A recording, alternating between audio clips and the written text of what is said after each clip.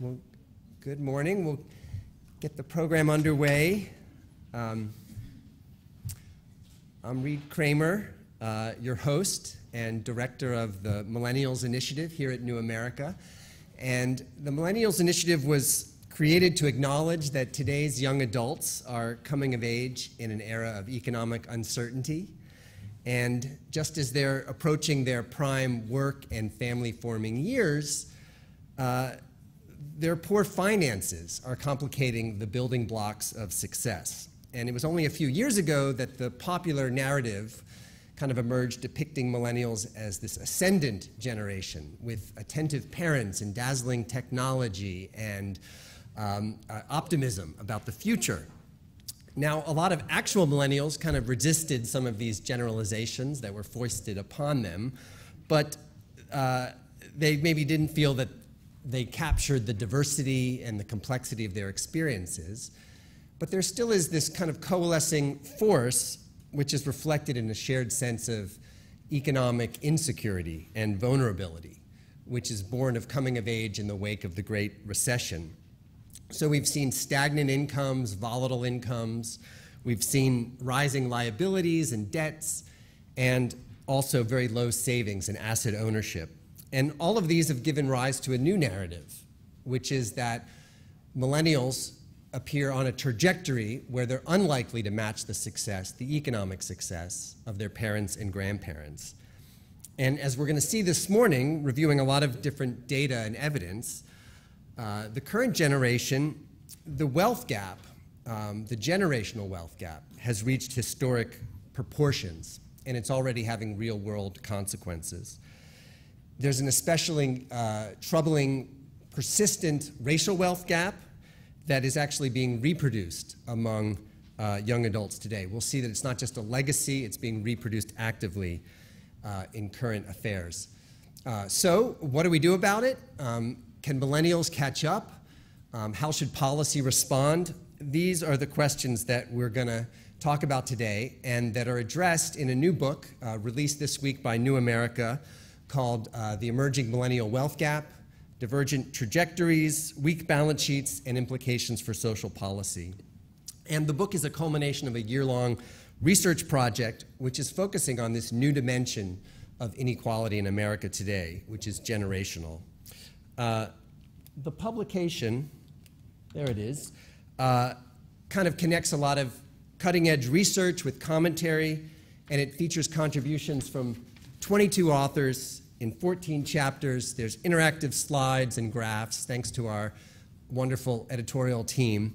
And it really is, an impressive, I think, body of work that shows what the trends are and what some of the issues are going forward. So what we're going to do today is hear from some of the authors and provide a few frames of reference. The data that's presented, the trends that are identified, are designed to explore some of the underlying dynamics that are driving the generational distribution of wealth. And collectively, the authors are contributing to a very constructive process to address this misalignment between public policy and lived experience. So I invite you to read their work, dig into the book, but also pleased that we can present highlights today. So we have 3 panels on tap for you. The first one's going to look at the generational balance sheet and components of the balance sheet. The second's going to focus specifically on the student debt issue. And then the third's going to explore implications for social policy. I'll also want to acknowledge up front the support of our funder. All this work's been made possible by the support of the City Foundation, and they've been supporting a wide range of efforts to promote expanding opportunities among young adults, both in the United States and worldwide. And their Pathways to Progress initiative, which has supported us, has just been wonderful, and it really gets right to the heart of the matter. And I'm very pleased to have Julie Hodgson here from the City Foundation, who's been a great partner in this work. Among other things, she supported a fellowship program we ran here at New America last year, which identified some opportunities for some young people right out of college to come work at the think tank here, and they produced a lot of great work, which is also available online. So I've asked Julie to come help me welcome you and share a little bit about how City's approaching this work. Great, thank you, Reed. Thank you, Reed, for that kind introduction, and good morning, everyone. I'm really excited to be with you today as New America launches the Emerging Millennial Wealth Gap Report. As Reed mentioned, I'm a program officer at the City Foundation, where we are committed to ensuring young people have the tools and resources necessary to navigate the obstacles presented by today's economy. Worldwide, millennials make up approximately 50% of the global workforce, and yet today's complicated and rapidly changing socioeconomic environment is fueling insecurity.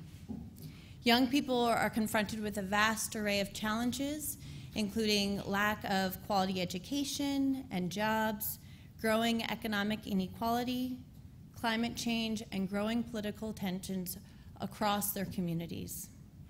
As a response to many of these issues, the City Foundation launched its Pathways to Progress initiative nearly 6 years ago to invest in interventions that are helping young people pursue their career and economic ambitions by connecting them to on-ramps to opportunity. By 2020, the City Foundation will have invested $150 million to impact the lives of 600,000 youth globally. And it's important to note that Pathways to Progress is really about partnerships, because we recognize that the magnitude and complexity of the issues facing young people today requires a holistic, multi-sector response. And so that's why we've been supporting New America and Reed Kramer in this body of work to bring together a diverse group of policymakers, practitioners, philanthropists, thought leaders to discuss the issues at hand, to share knowledge with one another, to explore trends, and engage in a solutions-oriented conversation about how the country can ensure access to opportunity continues to exist for future generations. Our hope is that the ideas presented in this report help spark your own thinking, as well as prompt all of us to further evaluate how we can support young people moving forward. Because ultimately, we believe it will require the strengthening of the entire youth-serving ecosystem to ensure that young adults have what they need to rise above the challenges they face and create opportunities for themselves, for their families, and their communities. And so with that, I want to thank New America for hosting us today, and specifically Reed Kramer for his engagement and thoughtfulness over the past year in exploring the complex issues facing millennials. And we want to congratulate you, Reed, on this publication, as well as your contribution to the field. It's really been remarkable. So thank you.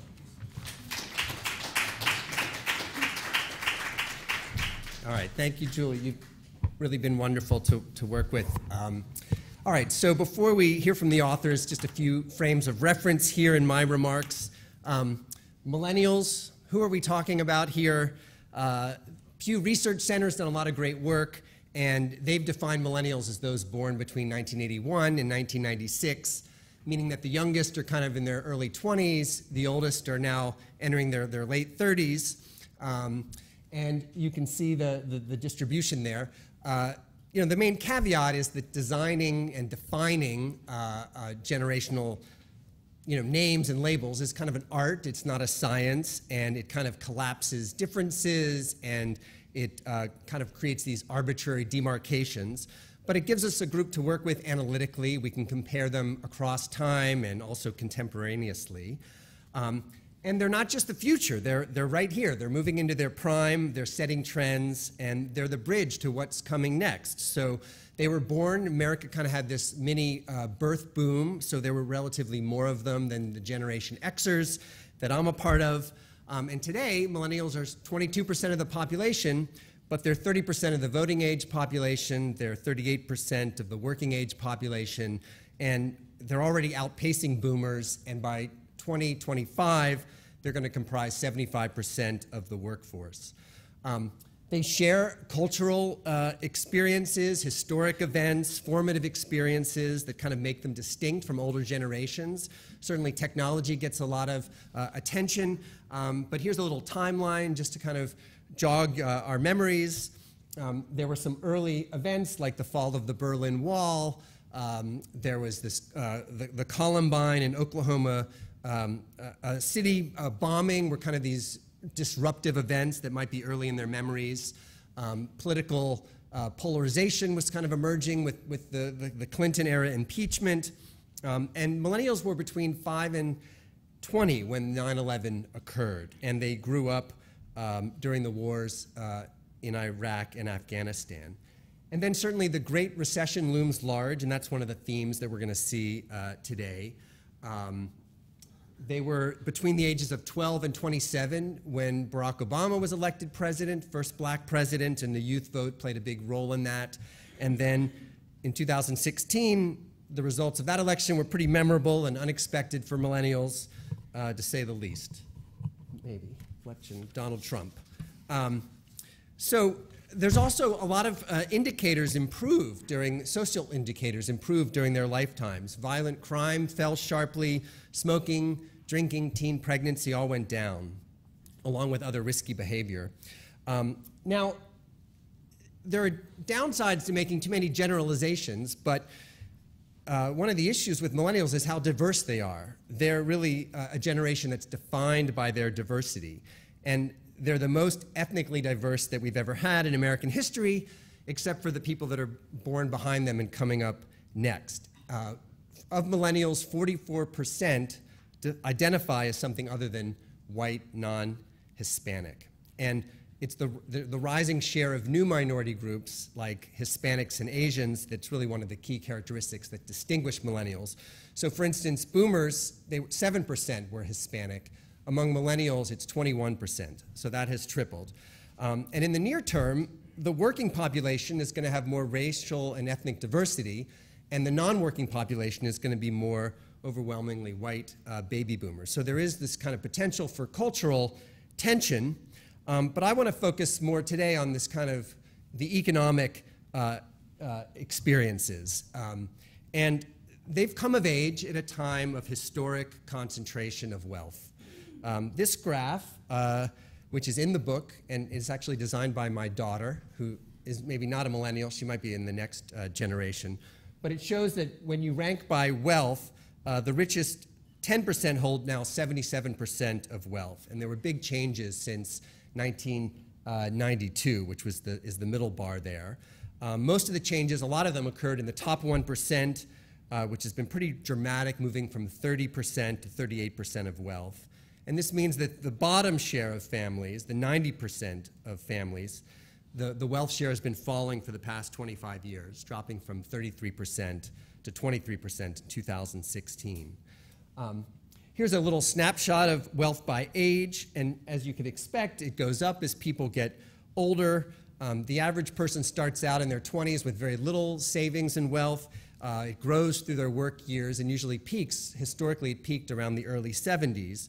But recently, that peak has really been pushed later. So the over 75 has the bigger number here in 2016. And this is what it looks like over time.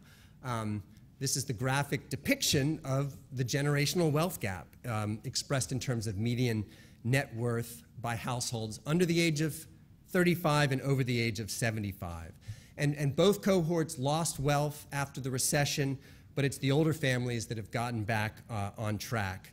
And really, the economic data, we're going to review it today in the first panel.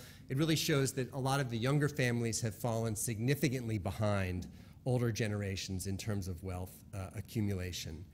They're in a fundamentally different place economically, and I think that's going to have ramifications. The emerging, well, it's not emerging, but we've had a historic racial wealth gap, and it's been particularly devastating for communities of color. They've experienced discrimination, which is really a euphemism for brutal inhumanity and injustice, which has always historically has had huge economic consequences. But despite the civil rights movement, these have been largely unaddressed, and wealth disparities have persisted. And in fact, as we'll see in some of in the book, the chapter on the racial wealth gap shows how it's being reproduced in a very contemporaneous way. So it's not just history, this is current events. And if we acknowledge that the diversity of this generation is real and that there's been divergent experiences, then we have to look at those disparities. And that's what a number of the authors do in their chapters in the book. So what drives wealth accumulation? It's often income, which creates the ability to save. And that's where kind of coming of age in the wake of the recession comes in. The structure of the economy is different today in very fundamental ways. Although millennials are better educated and better credentialed, the labor market has been delivering jobs with kind of flatter wages and fewer benefits. There's been a rise of freelance work. There's been this drive for flexibility for employers, and that's kind of left shorter employment tenures, less workforce attachment, and an overall decline in income, but a rise in income volatility. So this is the gig economy. And the overall impact of that is millennials have earned 20% less during their lifetime than boomers had at the same age. And interestingly, the unemployment rate has come down in recent years, and that figure's reported a lot, but the labor force participation rate for young adults between 18 and 34, that remains at really its lowest levels, participating in the economy, lowest levels in kind of 4 decades. And so I think people are underemployed in this economy. And this all impacts the balance sheet, which is kind of the wealth story.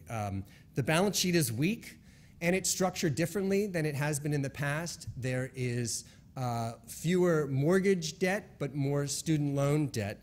There's fewer savings. There are fewer assets altogether. And we have we're going to hear a little bit about the housing story, which is central to this experience, where home ownership rate is down, but also the rate of household formation is down as well. And yes, rents are up too. So there's a lot of challenges in the economy. And there does appear to be an effect that the financial profile is impacting behavior of the millennial generation and these milestones of adulthood. I think that wealth matters. It matters to people's lives. And actually, when I came to New America 16 years ago, I came to work with our asset building program, which was dedicated to the insight that savings and assets matter. It orients people to the future. It's an independent effect from just income alone. And that even small amounts of savings can make a difference for people with low incomes. It helps them find pathways to the future and think about the future, move up the economic ladder. So I'm really pleased that my colleague Ray Bashara is on the program today. He's the one that was the founding director of our asset building program, who I came to work with, and he continues to be a real leading light in this work, looking at family finances, and he's doing that from his perch at the St. Louis Fed with his team. And we're going to hear from Anna Kent from his team about these wealth trends. So the milestones are changing. Millennials are marrying less. They're marrying later. They're having fewer children. The overall birth rate is at a record low. And we've seen these changes in home ownership. So that's kind of the groundwork, the setting, the frame today. What is to be done about all of this? Well, that's why we're here. I think there's value in surfacing these trends and reviewing the evidence and bringing different perspectives together. Millennials are also going to be, in their size, they're going to be increasing their influence on public opinion and voting, and I think that creates opportunities for policy change. But without large-scale policy change and a response, I think that a lot of the financial burdens of this particular cohort are going to really reproduce these troubling disparities. And so it's a collective exercise to figure out how to respond and what to do next. So that's why we're here. So thank you. We're going to move on to the presentations. I'm going to have Anna come up and start us off, and then we're going to proceed. Come on up, Anna. And then here's your clicker. And then we're going to have a few presentations following by Signa Mary and Young, and then Jen's going to come up and make some comments as well. Thank you. Thanks, Reed. So as Reed mentioned, I work for the St. Louis Federal Reserve Bank with Ray Bashara, and as an employee of the Federal Reserve Bank, I have to mention that these are my own views and not necessarily the views of the Fed, the Fed system, the Board of Governors, et cetera. So I'm just going to dive right in because I know I have limited time here. I liked that Reed teed up a lot of the themes I'm going to be talking about today. It makes my job easier, considering the amount of things I'd like to get to and tap. Reed mentioned the very wide range of experiences and ages within the millennial group, and that's why in our work we actually focus on a more narrow group, just those born in the 1980s, headed by a family headed by someone born in the 1980s, because it's pretty easy to say, okay, I was born in this decade. It allows for better comparisons in our view. And as Reed mentioned, their financial outcomes are poorer than the generations before them. So if we look at what their wealth should be based on the experiences of all families, regardless of what age they are, we see that the 1980s, these older millennials are behind and quite a bit further behind the expectations set by previous generations. This is another look at the generational wealth gap. If you look at the top, the very top, it's people who are 65 to 75. At the bottom is 25 to 35-year-olds. We see that that gap has grown over time, and in fact is from this time span at an all-time high. If you look at the very, very top of those, people who are 75 compared to the very, very bottom, people who are born who are 25 in 2016, we see that their gap, the actual numbers, is about 150,000, was in 1989. Now in 2016, that gap has grown by almost 100,000. So that's a significant growth, not just in the proportion, but the actual numbers as well. So our estimates, and I'll show you a graph of this, is that older millennials are actually about 34% below where we would expect them to be in 2016 for wealth. For income, there doesn't seem to be as much weakness. It's only 3% below. So there's a different story going on here, and if we have time, we can get into why that might be. So we looked at perhaps some of the causes. We have one short term. Reed talked about the influence and the importance of the Great Recession on this generation. Many of them were just entering the job market. Many of them decided to go back to school and get further their degree, et cetera. Some of them were just entering adulthood. Right, the youngest born in 1980 were 18 in 2007 at the beginning of the Great Recession. So that's why we also focus on this group as opposed to say those born in the 1990s, because we can compare their outcomes before and after the Great Recession when they were adults, excuse me. Two long-term trends that I'll talk about too are just wealth redistribution from less to more educated families, as well as from younger to older families. And all of these things combined, we believe, has an effect on their lower and poorer wealth outcomes. So I apologize for the busyness of this slide. It was supposed to be built, but that unfortunately did not transfer over. So bear with me, I'm gonna try to explain it. I'm happy to go through it at a later time as well. So the horizontal line, the 0, that's where we would expect families to be.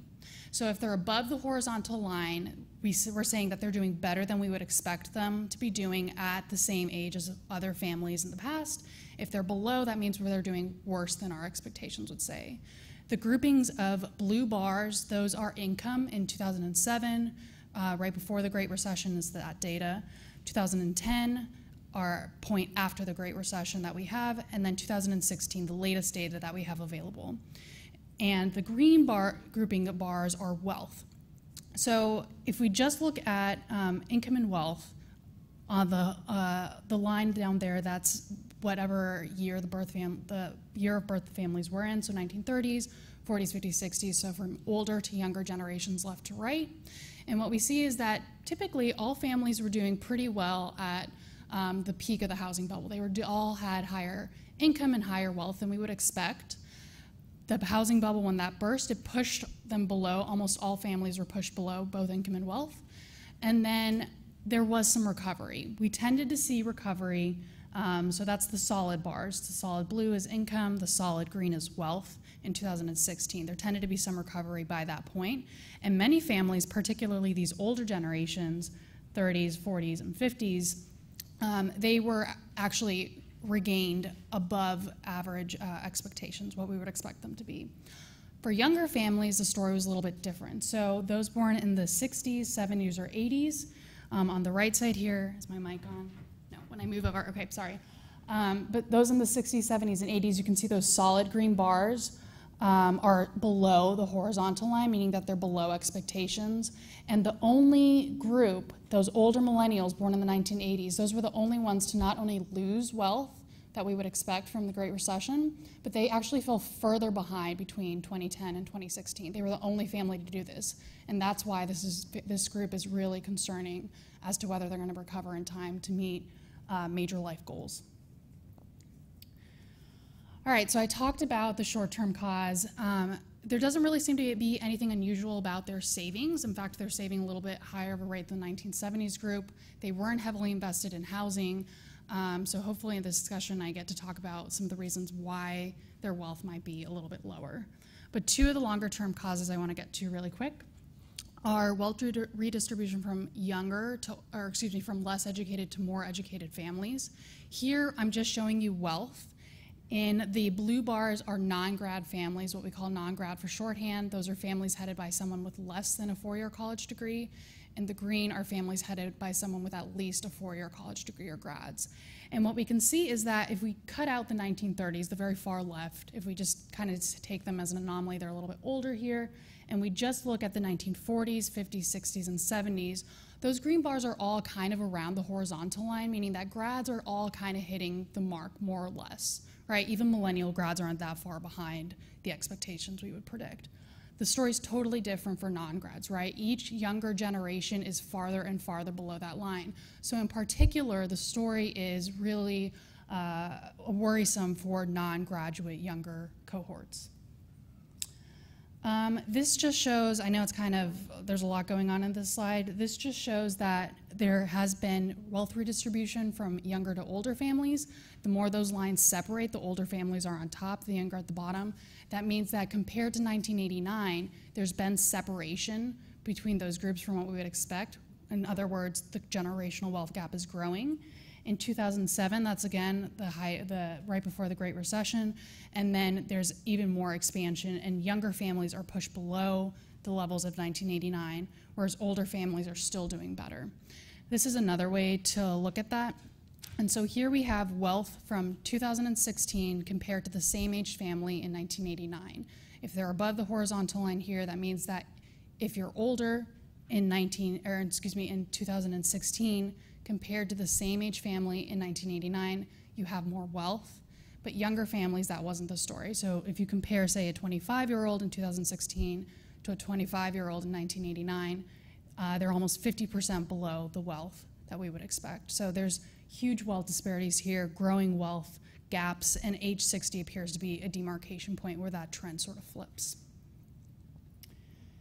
One final note that I wanted to make sure I got to was on, as Reed said, millennials, the millennial group, even the 1980s group, is one of the most diverse that we've studied. It's certainly the most diverse up until that point, generation. And so we'd be kind of remiss to not talk about race and ethnicity.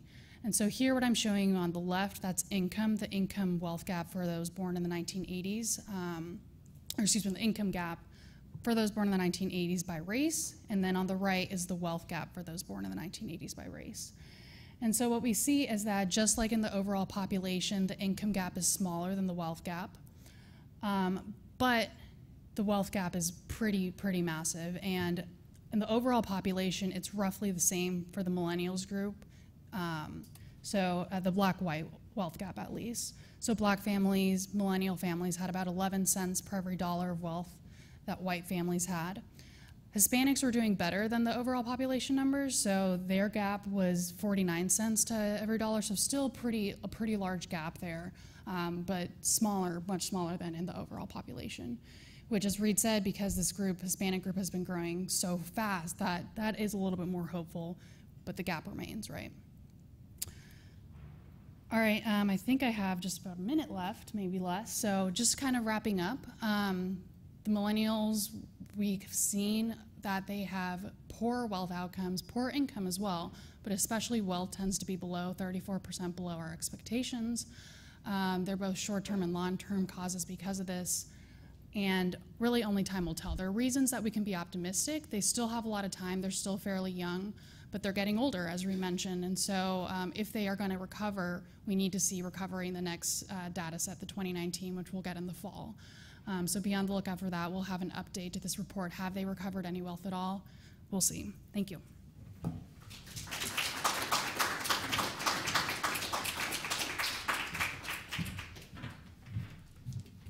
right. Thank you, Reed and New America Foundation, for the opportunity to share some facts and some figures from our chapter. Let's see. The other one, the one that's worn off because it's there we go. Okay.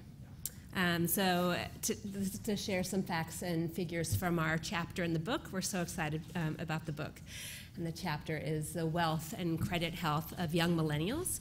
This is joint work with Caroline Ratcliffe, who's here today, and with Trina Shanks. So as millennials age and they become a greater share of our workforce, like we've heard, their overall financial health matters more and more for our economy. It's increasingly important. So what is their wealth position? We've just heard a lot about it. And is there a natural point that we can intervene in terms of helping with this? And I'm also seeing my colleague Cassie Martinchek, who helped with this chapter here. So great to have you here too. So, well, what is wealth? Wealth is what you own minus what you owe. It's your assets minus your debt. And so why are we seeing the generational wealth differences that Anna described? A lower millennial home ownership rate may be one explanation, and we're going to hear a little bit more about that from my colleague. And then a closer look at the debt side of the balance sheet provides some additional insight. So this slide here shows debt for people under age 30 and how it's changed over time. So student or educational loan debt, it clearly stands out. And what you see is that it's increasing sharply in recent years, even as other forms of debt, such as vehicle loan debt and credit card debt, they fell after the Great Recession, and then they remained relatively low. So for people under age 30, in 1989, student loan debt was a relatively small component of their debt. And that's what you can see on the left side of that graph there. It's, pretty close to zero. But by 2016, on the right side of the graph, it was a large component of debt. The average young millennial had nearly $12,000 more in student loans than the average young family had in 1989. So what is the millennial balance sheet? And how does it compare with all families, just turning to current time, the most recent data here in 2016? And what we see is that on the asset side, vehicle equity makes up a relatively large share of millennials' assets, 27% versus 15% for all families. And if you look at home equity by comparison, it makes up a relatively small share, 6% for young millennials and 21% for all families, as shown in the graph here. So this in part reflects that millennials are at a different stage of life than older families, and it also reflects some of the trends that we're seeing. So what about the debt side? On the debt side of the balance sheet, several categories dominate for this younger generation. Specifically, young millennials hold the largest share of their debt in student loans, that's 38%, with car and mortgage loans tied for a distant second at 21%. In contrast to young families, all families hold the largest share of their debt in mortgage loans, 44%, and the smallest share in student loans, that's at 8%. So this gives us an idea of what's on millennials' minds, student loans and car loans, and how it differs for what might be on the minds of all families, and that is they're going to be mostly focused on mortgage debt. So let's take a closer look at millennials' credit health, starting with some of the reasons why it's important. Having a subprime credit score is costly. So this figure here shows the expected difference for 3 common purchases across subprime and prime consumers: a car repair, purchasing a refrigerator, and then buying a car. And a consumer with a subprime credit score can expect to pay almost twice as much for a car repair, almost 3 times as much for a refrigerator, and 3 times as much for a car loan. So that's nearly $4,000 in interest for that car loan, as compared with a little over $1,000 for somebody with a prime credit score. And we didn't include the difference that a prime versus a subprime consumer will pay on a mortgage, because it's off the chart. Consumers with subprime credit could pay nearly $90,000 more when they go to buy their home. And that's if they're able to buy a home, right? Subprime consumers may be excluded from the mainstream credit system. And so by being denied a mortgage, for example, subprime consumers are excluded from one of the most powerful asset building tools that we've traditionally had in the United States. So turning more into that credit health, using 2017 data from a major credit bureau, we find that among people with a credit record, the share of millennials with a subprime credit score increases with age, especially for millennials who live in communities of color. So the first bar on this figure here shows the share of 18 to 20-year-olds with a subprime credit score. The second, the share of 21 to 24-year-olds, and the third, the share of 25 to 29-year-olds with a subprime credit score. And what you see is that compared with young millennials, the ones aged 18 to 20, a greater share of those 21 to 24 have subprime credit. The levels are even worse for 25 to 29-year-olds. And this figure also shows large differences for youth who live in communities of color. They're 34% versus in white communities, we're 26%. That's a gap of 8 percentage points. And the gap doubles to 16 percentage points by age 21 to 24. And that's 47% versus 31%. And it remains consistently large. So not only is the share increasing with age, but it's being exacerbated in communities of color. So importantly, nearly half of millennials ages 21 to 29 who live in a community of color and have a credit record have a subprime credit score. So the subprime credit score leaves them vulnerable to high-cost predatory lending, and it can severely limit their ability to build wealth into their 30s and beyond. In fact, if we look at the average family and their wealth back in the early 1980s, what we see is that racial disparities are already evident about age 30. But that they grow sharply with age. So when people are in their 30s, looking at one cohort here, whites have about 3 times more wealth than African Americans. But by the time they reach their 60s, white families have about 7 times more wealth than African Americans. So the racial wealth gap has been growing over time, and if this trend holds true for millennials, then families of color will face increasing economic security and have fewer resources to pursue their dreams and their aspirations. So a common measure of financial distress is reflected in the credit bureau data is the share of people who are unable to pay their debts. So the data clearly reflect that millennials are struggling to pay their student loan debt. Student loan debt and collections increases with age overall, and for millennials living in communities of color, and for millennials living in majority white communities. So again, we see this pattern that financial distress is increasing with age. And once again, it's worse for millennials living in communities of color, where an astonishing 29% of 25 to 29-year-olds have student loan debt and collections. So that's nearly every 3rd person. And that's nearly twice the 17% share for those living in majority white communities. So what are some of the key takeaways from these facts and figures?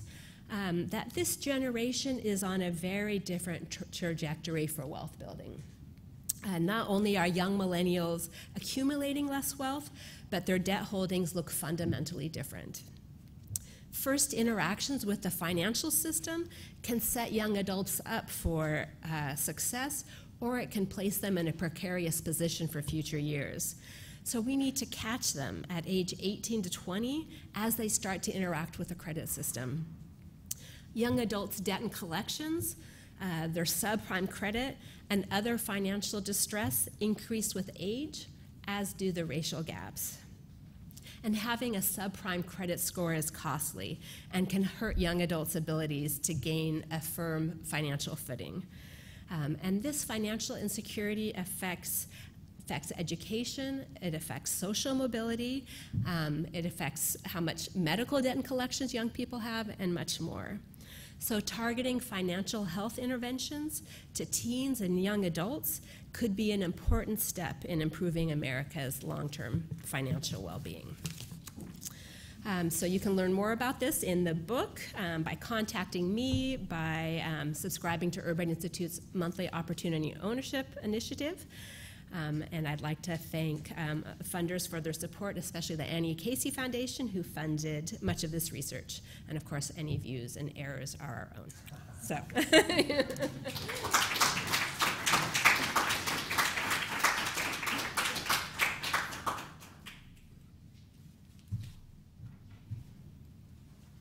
Good morning, everyone. I'm Jung. Thanks for the invitation. So this chapter talks about home ownership and living arrangement among millennials. So as Reed mentioned in his presentation, the homeownership rate of young adults have dropped significantly, especially after the financial crisis. So if you look at the homeownership rate of young adults between age 25 to 34, right now it's around 38%, which is about 7% lower than the homeownership rate in 2000. So millennials right now have about 7 to 8 percentage point lower homeownership rate compared to the baby boomers and Generation X when they were around the same age. Right, so if the millennials between this age group had the same homeownership rate as the prior generation, we will see about 1.3 million more young homeowner households in the current market. Okay, so not only millennials are delaying homeownership rate, a significantly share of millennials are deciding to stay longer with their parents.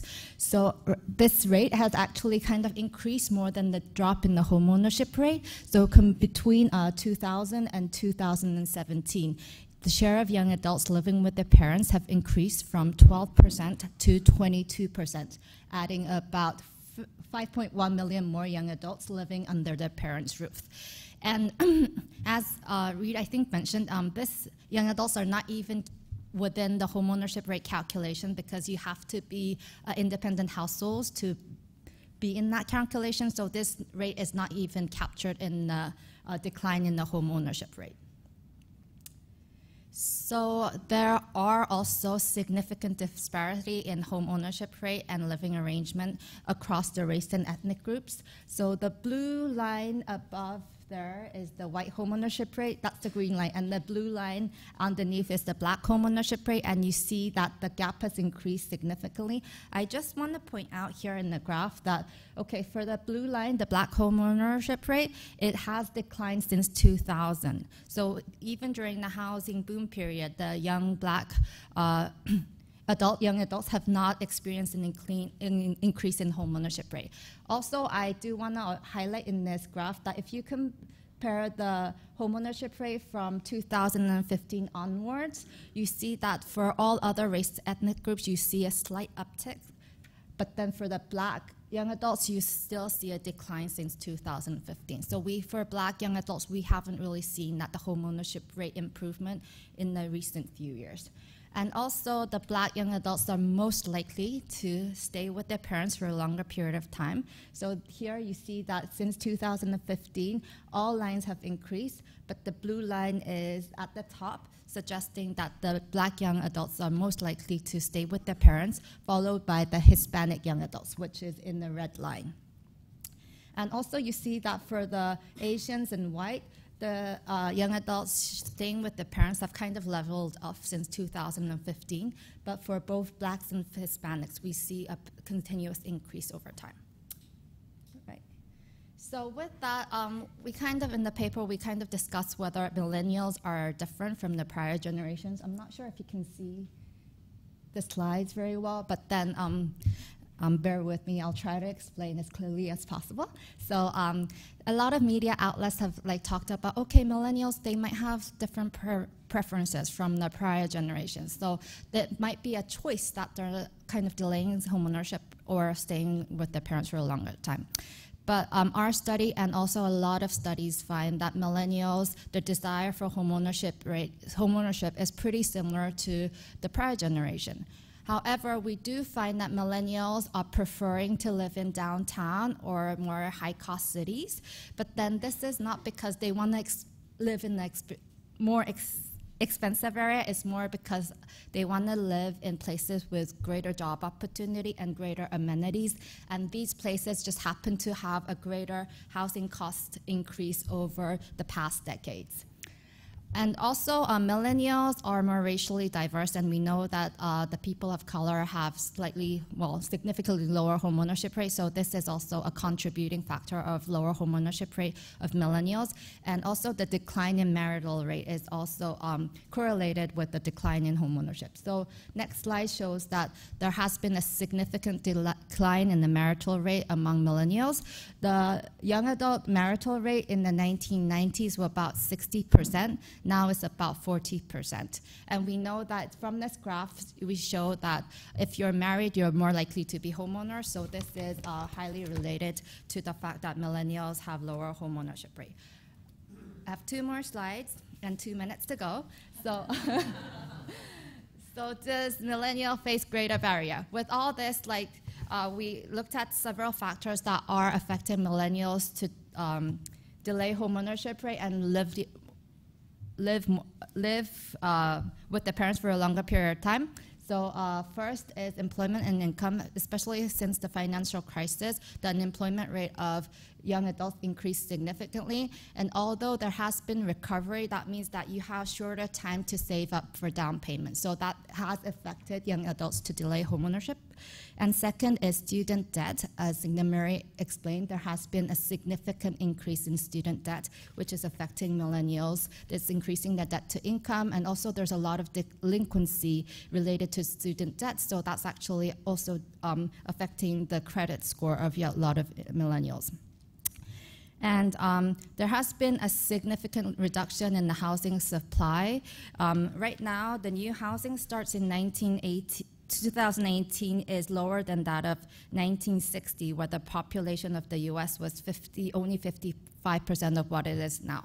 So there has been a significant reduction in supply. So that is not only increasing the house prices, but that's also affecting the rent prices to go up. So it's more unaffordable to buy a home, and it's more difficult to save for down payment. So because if you're a renter, you're paying more of your income on rent. And finally, the credit has tightened since the crisis. So the median credit score for mortgage origination right now is about 730 to 40, which is about 40% higher than what it was in 2000, when we think it's the period of reasonable lending standard. And as we know, that millennials have on average lower credit scores than the older generation, so it's more difficult to access the mortgage market because of the tight credit condition. Finally, I'll briefly talk about the long-term consequences. So we kind of thought maybe if millennials stay with their parents for a longer time, it gives them a time to save for down payments because they're not paying for rent. But we find that that's not necessarily the case. When we follow them after 10 years, we find that the young adults who stayed with their home parents between 25 to 34, they're significantly less likely to be homeowners and form an independent households compared to those who moved out of the parents' household earlier in their life. And also, we know that homeownership is a significant wealth-building tool in this country.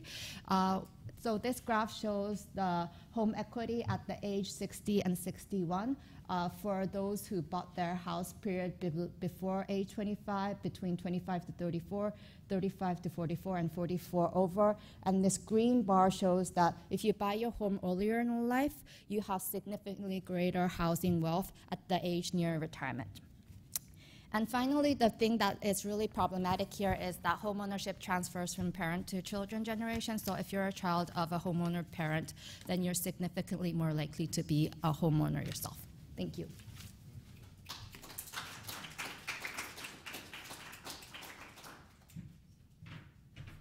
Thanks. Hi, everyone. I'm Genevieve Melford with the Aspen Institute Financial Security Program. I'm going to make about 5 minutes worth of discussant remarks, and then I'm going to, just in the interest of time, I'm going to open it up to you all, so be thinking of your questions, and in about 5 minutes, I'm going to throw it to you, and I'll facilitate that Q&A until it's time for the next panel. Okay, so thank you so much to Reed and to New America for inviting me to participate today and for inviting my program to contribute to this volume. And so our program, the Aspen Institute Financial Security Program, exists to highlight and help drive convergence around solutions to the most critical financial challenges facing American households.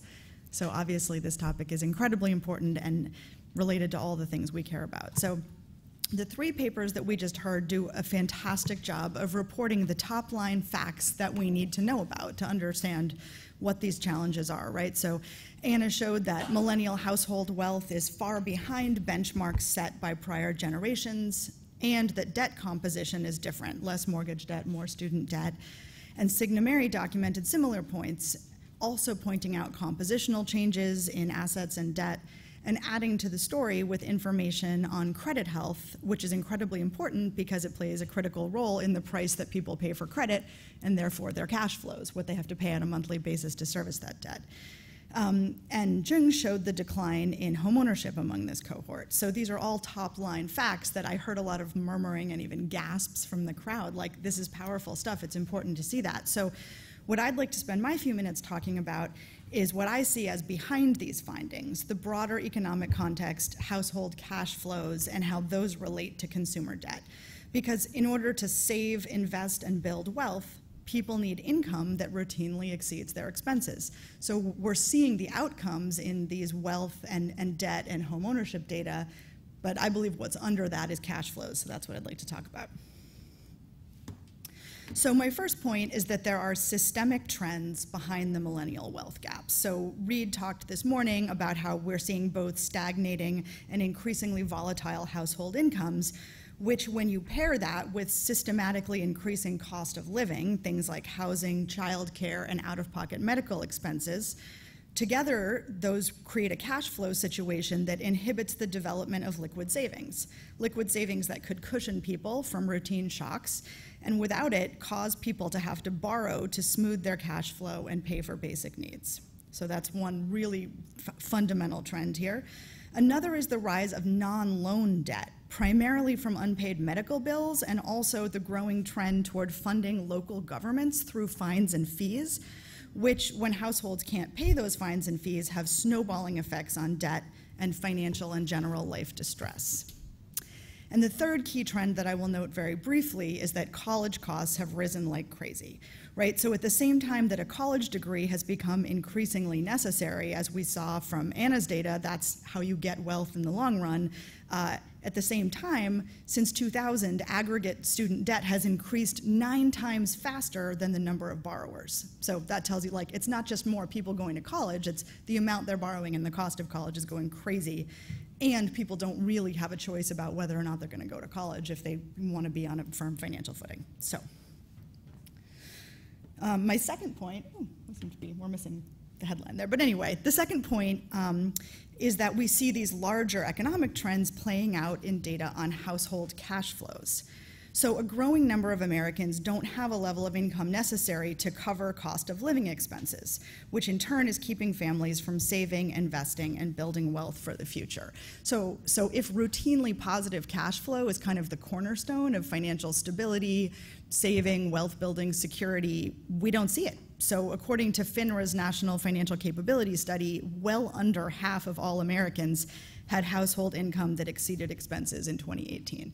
So to me, that's just the starkest thing. Do people have extra cash flow to put toward savings, cushioning themselves from shocks, and investing in mobility? No, most do not. CFPB, National Financial Wellbeing Survey, finds that 43% of Americans find it difficult to pay all their bills in a typical month, and fully 1 in 3 of us have trouble paying for all of our most basic needs like housing, food, and medical care. So this pressure on cash flow then in turn leads to a rise in non-loan debt, right, when people can't pay their medical, phone, and utility bills, and it also leads to having to borrow to make ends meet. So I will not belabor this graph, you've seen them from other people, but basically, this cash flow pressure and the rising cost of college are playing out then in the rise of consumer debt over the last 15 years, particularly in student loans. And so as my colleague Ida Rademacher and I discuss in our piece in this volume, these trends have serious consequences for financial health and wealth, which we've all seen playing out in the analysis that our 3 speakers today have presented. So the story goes like this. First, without routinely positive cash flow, building and replenishing liquid savings is a constant struggle. And then without liquid savings, it's very hard to weather shocks and stay on track toward longer-term goals or to make wealth-building and mobility-enhancing investments. And then this is a vicious cycle, because if thin margins lead to debt, then that debt servicing adds to the expense side of the cash flow equation, making margins even thinner. And that process that I just described is the exact inverse of the process that leads to wealth building. So for young adults, the concern is that all this debt is crowding out asset building, such as in home ownership, retirement, and other investing. And in fact, at the Aspen Institute's Leadership Forum on Retirement Savings this spring, participants identified debt as the #1 challenge to a secure retirement.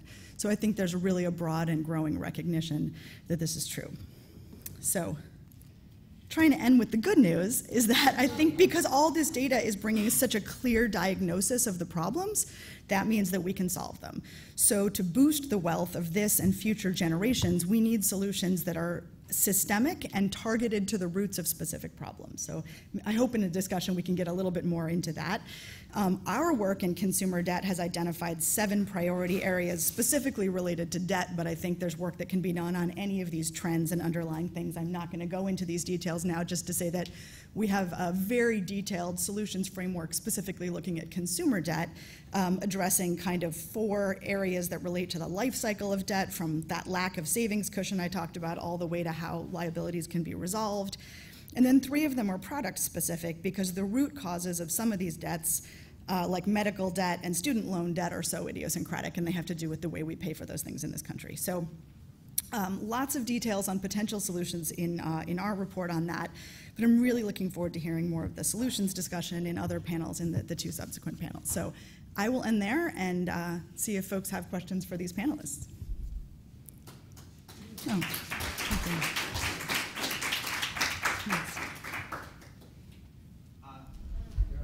It is on, great. Hi, Peyton Miller from Young Invincibles. My question's for Anna. I saw in your presentation you had broken down grad and non-grad, meaning 4-year degree or anything before that. Do you have any data about 2-year degrees, associate degrees, vocational education, and how much of a difference that makes compared to no college education at all? Yeah, thank you for your question. That's a great question, and one we get asked frequently, because I think in part we just say grads, referring to 4-year grads, even though, of course, those with a 2-year degree are also grads. The reason we do that break is because if we look at wealth across time and we look at those with a 2-year degree or a certificate, they tend to mirror very, very closely and are very close to just those with a high school, terminal high school degree. Whereas those with a 4-year degree or higher are way above, 3 times as more as of 2016. And so that's part of the reason we do that break there. Income is a little bit of a different story, as it tends to be. So the income outcomes of those with a 2-year degree tend to be a little bit higher than those with just a high school. But there's a lot of overlap, right? We're looking at, typically we look at medians or averages, and there's a lot of overlap between those, like say at the 75th percentile with the 2-year degree, there's overlap with the 25th percentile, those with a 4-year degree or higher. So there is overlap, and that's something we'd like to look at in the future, but again, that's why we make that sort of demarcation point, and just the fact that that's such a very diverse group, right? And we don't have any information in our data about the types of schools that people attend or the types of majors that they choose, and that I would assume has a very significant relationship with the outcomes of those who have 2-year degrees. Just one really quick final thing that I'll say is those with a 2-year degree and those who go to college but don't complete, a lot of them are saddled with student loan debt that someone with a 4-year degree or higher has much more capability and ease to be able to pay down. So I think that's also very problematic.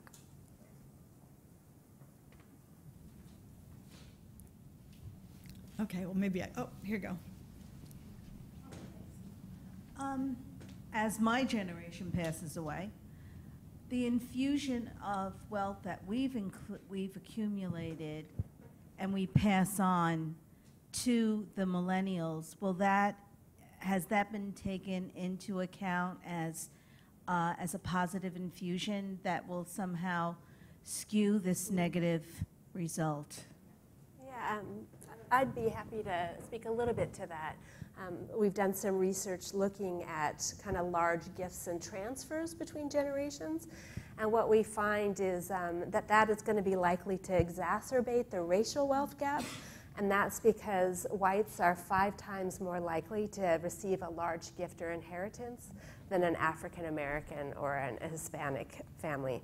And so when you think about what that means in terms of paying for a down payment on a home or helping to pay college tuition, these are building blocks. So part of that could exacerbate the racial wealth gap that we're already seeing. So while folks are thinking, I have one question I'd love to ask all 3 of you, which is, so all of you have spoken some about some of these underlying trends, and I kind of described a framework for thinking about that too, but if each of you could pick one systemic trend that if we solved that one, it would be a major bang toward addressing these problems. I'm not asking what the solution is. Feel free to say if you want, but yeah. what's the critical trend that you think that if we were able to intervene on it, we'd have a big impact on the household wealth of millennials? It's not the one that we discussed earlier that you would be asking. just to clear that up. That's a great question. This isn't necessarily a solution, but one of the things that we see is really just luck of when you were born as really contributing to this generational wealth gap. Particularly if you were born in the 1940s, you're golden, right, at the median at least, at the typical family. You came of age when things were going pretty well, and you've been able to accumulate wealth more rapidly than younger generations that we're seeing. And so it's not a perfect answer, luck of the draw, but it has a lot to do with whether or not you're going to be able to, say, invest in a market that is going to have your assets appreciate rapidly, if you're going to be able to become that homeowner, if you're going to have to pay for college at a higher cost than generations past. So I think that is not just one thing, but I think it really impacts the trends we're seeing today. Thank you. I guess I'd say wealth inequality, and just because it's increasing so much and it's so large, I think we often think about income inequality, but the wealth gaps are so much larger, 3 times larger than income gaps by one measure. And they reflect not just past policy, which is being passed from generation to generation, but they also reflect current policy, which is exacerbating them.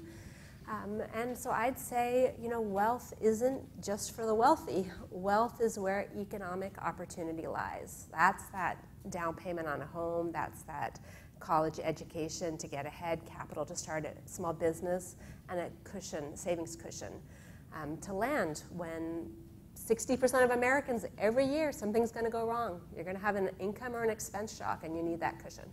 So I'd say wealth inequality. Thanks. And I will just like to highlight one statistics that were really concerning to me when I found it out that black college graduates, the millennial black college graduates actually have lower homeownership rate than white high school dropout rate. now. And I think that is really related to the fact that there has been a great increase in college debt, especially among the minority population. And they're not getting enough help, not only from not in terms of like getting help for home ownership, they're receiving less from their parents, but then they're also receiving less to pay for college education. So there is this intergenerational transfer of wealth, which is exacerbating the racial inequality in wealth.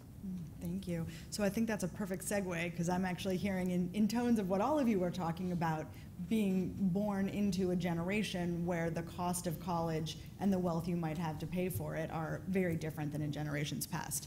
So with that, let's turn it over to our student loan panel.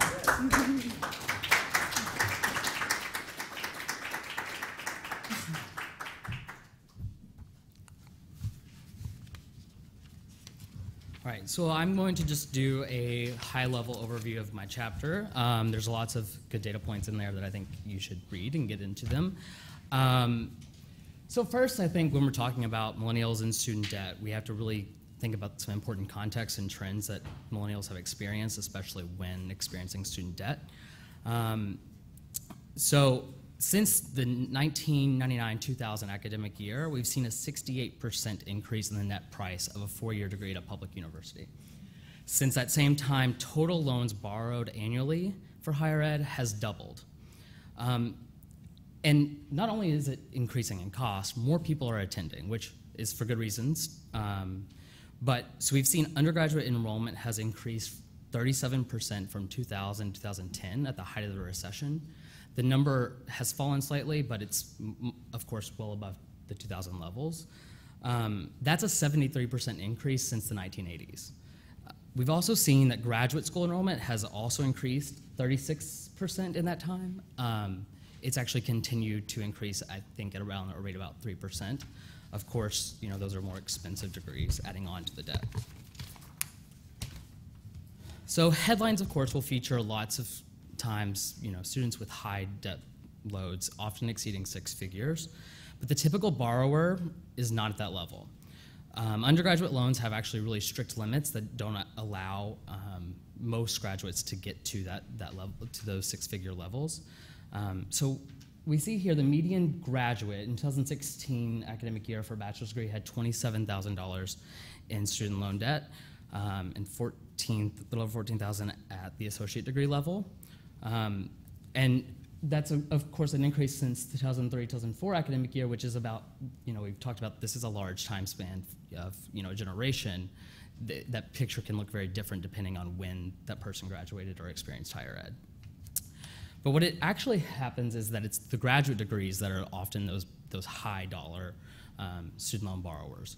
But only one graduate degree level, it surpasses at the median graduate $100,000. And that's gonna be our professional doctorates. So our MDs, our JDs, dentists, often people who end up earning 6-figure salaries who can afford to repay their debt. Of course, there's exceptions to that, but the highest borrowers on average are not people who are struggling. At the PhD and master's levels, the median debt is about $55,000 and just under $50,000 respectively. And all of those numbers that I just mentioned include undergraduate debt. But of course, when we're talking about this perspective, we should remember the point I just mentioned is that more people have enrolled in graduate school, so of course increasing their debt. But I would say that most of that growth has been at the master's degree level. So when we talk about the cumulative $1.6 trillion debt and paint it as the dire picture of a student debt crisis, I think sometimes that misses, just like that 6-figure borrower, it misses some really important but smaller significant crises. And so I'm just gonna do that really quickly, these 4, what I would consider the really big problems. So first is non-completers. Students who enroll in school but don't graduate are 3 times as likely to default on their loans. We have a stratified system of higher ed with varying levels of quality. Many colleges and universities would be labeled as dropout factories if they were a K-12 school because they have abysmal graduation rates. On average, a college degree pays off, but only if you graduate. So like I said, they're 3 times as likely to default if you don't complete, and 65% of those who have defaulted have a loan balance under $10,000. So that's because they enrolled for a short time, borrowed to do so, but left with no degree. So they struggle to repay because when they enter the labor force, they have debt, but no degree or credential to show for it, and they don't see that earnings premium that a college degree affords. And this plays out across the other crises. So, of course, as mentioned, when we're talking about wealth gaps, it's really important to remember that we have significant racial wealth gaps stemming from historic racism and the legacy of slavery. And of course, that plays out in student debt. Black students are more likely to borrow at a rate nearly 17 percentage points higher than white students. And when they do borrow, they borrow more. And students of color often attend schools with lower graduation rates. Often they're attending community colleges or historically black colleges, universities, which are under-resourced and struggle to provide needed supports for those students. And of course, sometimes that also increases the price of which students are paying and borrowing. But when they do graduate, black students face a discriminatory and racist labor market that pays them less. There's a logical connection, of course, between borrowing more and making less and defaulting on your loans. So research shows, as the mortgage rate was really troubling for about black graduates, this is worse for me.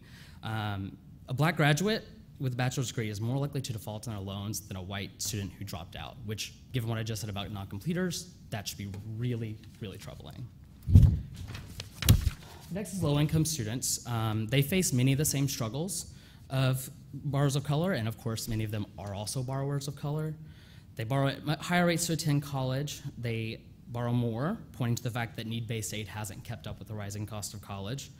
And they also often attend under-resourced community colleges or regional institutions that cost more and aren't able to provide those supports. On average, they're less likely to graduate than their low-income peers, and at some schools, the disparity there is massive. And of course, all of this inhibits them from building wealth, like a college degree should allow them to do. Lastly, something that impacts all of those things is for-profit schools. So the rise of the for-profit higher education sector has contributed significantly to the rise in student debt.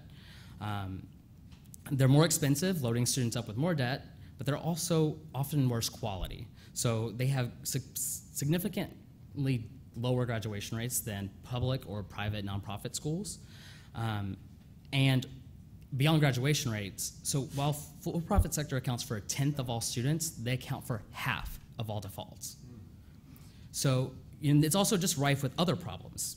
Beyond poor graduation rates, they have defrauded students by misrepresenting job placement rates. They've been predatory in their recruiting practices, targeting low-income and black students, and as well as veterans. And they've often operated with unstable finances, which put them in a place where they just shut down, leaving students in the lurch. And just as enrollment increased during the Great Recession, broadly, this sector exploded during that time, partially because of online education, but they doubled their undergraduate enrollment during those 6 years. And that is it. So thank you, and I'll turn it over to Brent.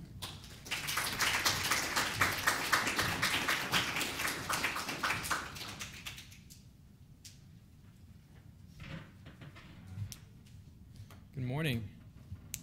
My name is Brent Cohen. I'm the Executive Director at Generation Progress. Honored to be here today and to talk about the chapter that we co-wrote. My colleague Charlotte Hancock is a co-author, as well as Ben Miller and Colleen Campbell at the Center for American Progress. Generation Progress works with and for young people to advance solutions to the most pressing problems facing our nation and our generations.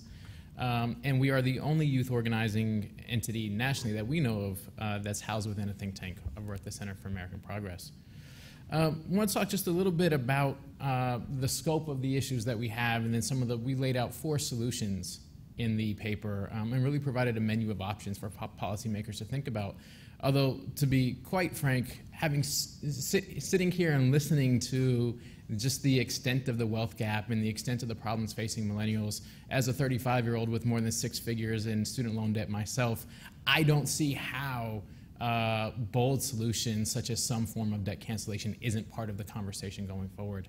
And I think it's really critical that whatever type of bold solution there is going forward be paired with massive solutions to college affordability so that we're not in the same cycle 20 years from now. But we need to address college affordability and also address the ways in which the system has failed our generation over the past 15, 20 years, as you've seen here through the myriad of data. So what exactly is the extent of the problem? 43 million Americans collectively owe $1.5 trillion in federal student loan debt. And that debt is especially concentrated among young adults. 1 in 3, roughly, of all adults ages 25 to 34 have some form of student loan debt. So we're talking about 1 in 3 people. Our generation was told that going to college is how you achieve the American dream. It is how you ascend into middle class or upper middle class or beyond. It was the pathway, we were told. And what we've seen from all of the data today, instead we've been saddled with hundreds or sometimes thousands or sometimes hundreds of thousands of dollars in student loan debt, which isn't just the impact of having to pay that, but also what you're not able to do because of that. Home ownership, retirement savings, daycare costs. As millennials in particular, certainly we know people of all ages have children, but as millennials are going into their mid to late 20s, mid to late 30s, many of us have children. And so the matching of childcare costs with student loan debt costs, and in some cases also elder costs as people take care of families, you're seeing the convergence of these types of debt all at once, or these types of really basic levels of responsibility on the financial side. And so things like owning a home or saving for retirement become extremely difficult or impossible. Graduate student debt, I think, is often, we heard a little bit about it today, is often left out of the conversation. But it's also an important element of this broader crisis, particularly acute for people of color. We've heard about the intergenerational wealth gap. We've heard that as incomes, the gap may be less, but the wealth gap remains. Part of the reason is because of the, Wesley discussed the racism that is found often in the job market. Part of that, what that means is that people of color need extra levels of degrees for the same level of job, not because they can't perform it, but because they won't be hired. What that means also is that many times borrowers of color have higher level of debt to repay because of those master's degrees and other graduate degrees. And it also prevents wealth accumulation. So whereas white student loan borrowers may have parents who can help them with rent or help them with a down payment on a house, oftentimes because of the history of racism, systemic discrimination in this country, borrowers of color do not have that same level of access. So as I said, we put together a policy of menu options, and I should probably start talking about that given my time. We approached the policy options with 4 main goals in mind: equity, simplicity, broad impact, and meaningful relief. We heard a bit about borrowers who do not complete college and how critical that is, especially knowing that borrowers who do not complete college don't receive the bump in income on the back end, but are still saddled with student loan debt. We've heard quite a bit about Black or African American borrowers, showing that the typical Black or African American borrower had made no progress paying down their loans within 12 years of entering college, and nearly half had defaulted. Borrowers with dependents, so these are oftentimes borrowers, students with children. Student parents make up 27% of all undergraduates who default on their federal loans, and roughly 2/3 are single parents. And then finally, Pell Grant recipients. These were folks who were never supposed to have to borrow to go to college. Pell Grants and Pell Grant recipients were supposed to be able to go to college largely financed by the government, and that simply hasn't happened. And we've seen that roughly 90% of individuals who default within 12 years of entering college received a Pell Grant at some point in life. Simplicity, the best plans in the world are meaningless if people can't access them. Broad impact, we want to reach as many people as possible so that we can have the greatest generational impact possible. And finally, meaningful relief. It doesn't really matter if it doesn't feel like it matters. So those were the broad policy goals we had in mind. Now, possible solutions, and again, we laid these out as a menu of options. We did not make a specific recommendation. The first, broadly, is to forgive all student loan debt. This one's pretty basic, $1.5 trillion. Forgive it, I should say cancel, might even be the preferred term here, cancel the student loan debt. for everyone who has it. There are some equity implications, but certainly its broad relief certainly is impactful and meaningful. The second is to forgive a set dollar amount for all borrowers. So the federal government, for example, could forgive up to $10,000, or up to $25,000, or up to $50,000, or up to $60,000. This means that some people's debt would be entirely wiped out, particularly for those with lower levels of student debt, $10,000, $15,000. We often know low-income borrowers are disproportionately represented with low balances and disproportionately likely to go into default. So from an equity standpoint, even canceling $10,000 or $15,000 or $20,000 of debt across the board has huge equity implications and would really help out those most at need. Going further up is also particularly important. As we know, Black and African American borrowers actually are likely to borrow more money than their white peers, and so between $20,000 and $60,000. So there are also equity implications there on the positive side. This is just a very brief chart that sort of lays out, as you increase the forgiveness amount from $5,000 to $60,000, an estimate as to how much this canceled debt would quote unquote cost. $207 billion up to $1,065 billion. Far less than the $1.5 trillion, I would point out. Still significant, but as you look at the right column, the percentage of borrowers whose full debt would be eliminated. At a $60,000 cancellation, you're seeing 86% of student loan borrowers having their debt fully canceled. There are the two other options that we discussed in the paper are not about student loan debt cancellation, but are around repayment options to tackle excessive interest growth. So the income-based repayment plans were a very positive addition to student loan repayment to really acknowledge the fact that many student loan borrowers are unable to pay the high levels of student debt, and being able to target it and tailor it to 10% of their income was one way to address this. The downside of current income-based repayment plans is that interest continues to accumulate. So as you pay less money, or for some people pay $0 per month but are still in repayment, interest is accumulating, meaning your total debt is going up. If you want to talk about demoralizing, paying as much as you possibly can and seeing your debt go up instead of down is demoralizing. So one of our plans here would eliminate debt accumulation for people who are in income-based repayment plans, and also lower the number of years from 20 down to 15 or 20, depending on undergraduate or graduate loans, by which point you would just have the remainder of your debt canceled. And then finally, changing repayment options to provide more regular cancellation. Again, on income-based repayment plans, instead of having to wait 15 or 20 years, say every year, every 2 years, $2,000 of your debt would be taken off. Meaning as long as you remain in constant repayment, good standing for 12 to 24 months, you are seeing meaningful and immediate relief, as opposed to this sort of conceptual relief that doesn't feel like it comes for 2 decades. So again, a policy menu of options there, and look forward to the discussion. Thank you.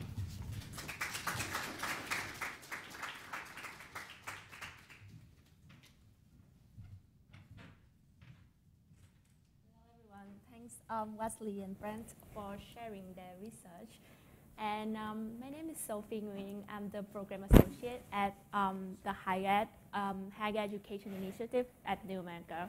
And before I give my comment remark on their chapters, I would like to share with you guys our findings come from major projects that we do every year at New America, which is varying degrees, our annual surveys into higher educations. And one of the striking findings of this year's come from the questions when we ask people what they think is the largest sources of consumer debt. The result was that nearly half of Americans think that the largest source of consumer debt is student loan debt. And when we look at it closer by generations, we see that 70% of Generation Zs, which is the younger, the generations come after millennials, think that is student loan debt, and 57% of millennials think of it the same way. And as most of you in the room may know, may have already know, the largest of consumer debt is mortgages, which is about $9.6 trillion right now. And student loan debt comes second, but it's, the number is around $1.6 trillion. So the fighting says that the rhetoric that we have been talking about, the student loan crisis, has already taken root in people's mind when they think about accessing college. And I would say that the crisis is it's less about borrowing, but it's about repaying student loan. And from the paper that Wesley and Cap wrote, we see that the complexity of the repayment system has indeed contributed to the burden of repaying. And for our borrowers, we see that Black borrowers borrow who didn't complete their degree, and for very low income borrowers, they are the one that experiencing the worst outcome, the worst repaying outcome. So when we talk about alleviating, how to alleviate the student loan crisis, we need to think of these group of borrowers first. And that's something that I see both chapter from Wesley and Cap agree on, which is targeting the benefit to Black borrowers, to borrowers who didn't complete, and to very low income borrowers. And over the past year, we have heard, from media and with the coming elections, we have heard a lot of proposals as to how we can solve this problem of the student loan crisis, from reforming the repayment system to the very bold solutions of that Cap mentions, that cancel the all loans for all students, for all borrowers. I would say that regardless of the policy solutions we end up choosing, the first thing we should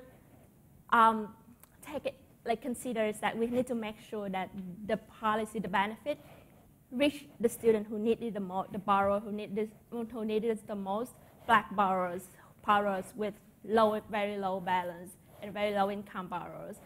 And last but not least, I would say that we need to make sure those policy solutions is meaningful and have sustainable outcome.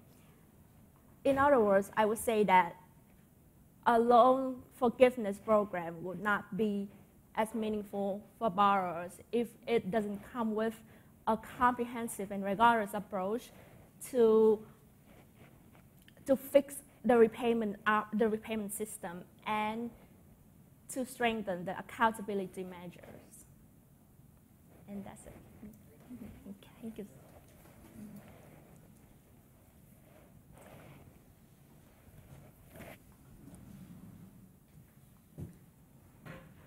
Hi, I'm Ray Boshara with the St. Louis Fed. I work with Anna, and Reed asked me to moderate the session here, and you'll hear more from me in just a minute.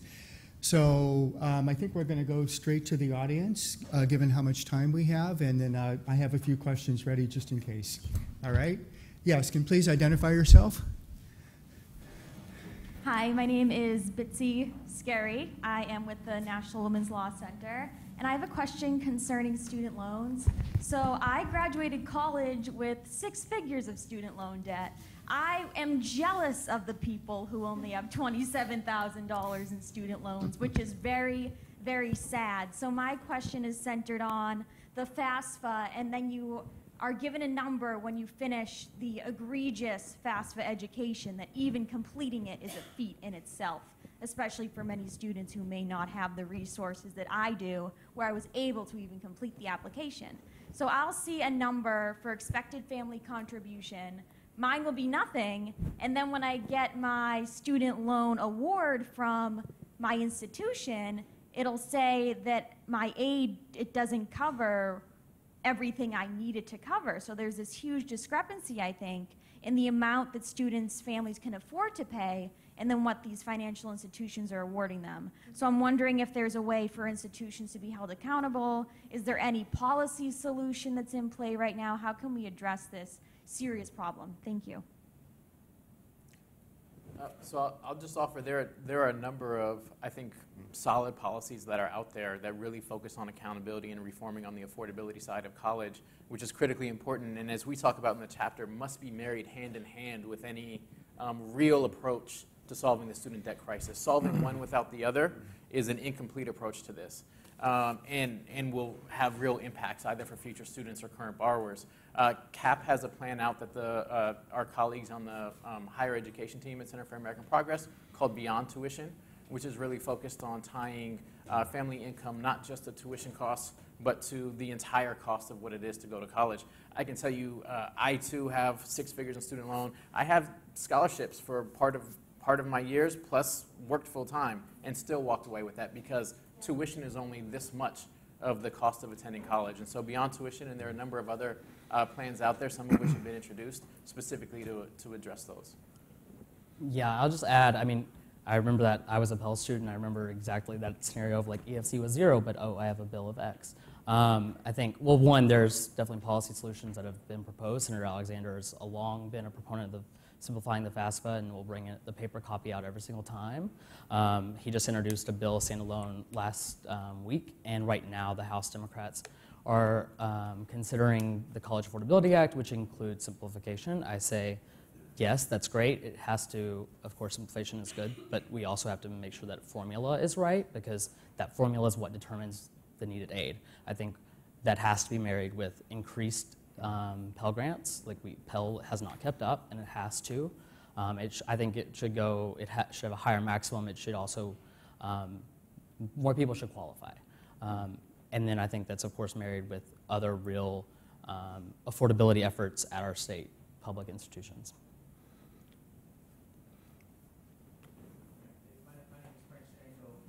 I'm a United States Army service member. Sir, could you hold your mic a little closer? Yeah, Thank can you hear me? Mm-hmm. Okay, and so thank you for the study. It's important, you know, and I have some 16 so fall right behind this millennial gap, and I'll be very happy if he does that. But as I listen, I'm just curious. And it, aside from what the institutions do and how much they're charging, and you know, that got to set that aside. When you went through your options, I'm curious about a couple things. So I came out of school and I had debt. All the debt repayment stuff was nothing that the person that is acquiring the debt has to do. You're giving him forgiveness. So I didn't have that option, so I joined the Army. And the Army has a debt forgiveness program. So is there a part of the study was if they provide some type of public service, that gives them a little skin in the game to say, you know what, I need to pay that back, and so that's an option.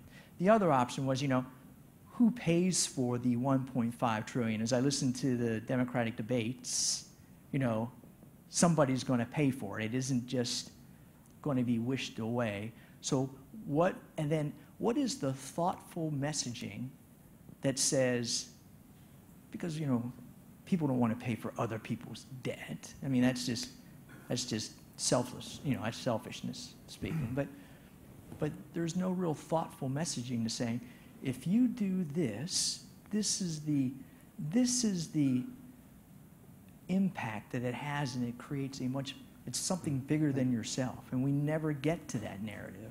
It's always, and so I'm just curious about how to get skin in the game and how do you pay it back. Thank you, and thank you for your service as well.